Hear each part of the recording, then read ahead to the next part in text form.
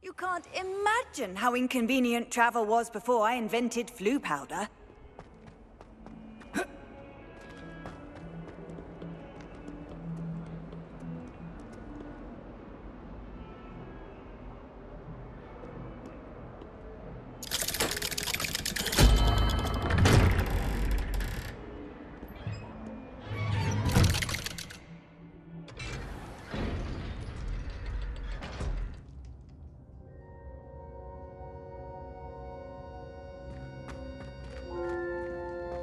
Thank you for coming.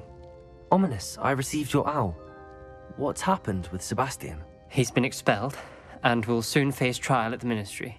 Although Anne wanted to turn him in, I think now she's torn. I confess I know how she feels. As much as we all wanted Sebastian to face the consequences of his actions. It will never be the same without him. Just standing here in the Undercroft without Sebastian feels wrong. I never thought things would end this way.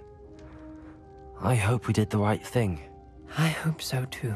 Were you able to tell Sebastian about Rookwood cursing Anne? I was.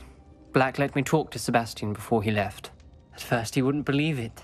Then he realized it all made sense.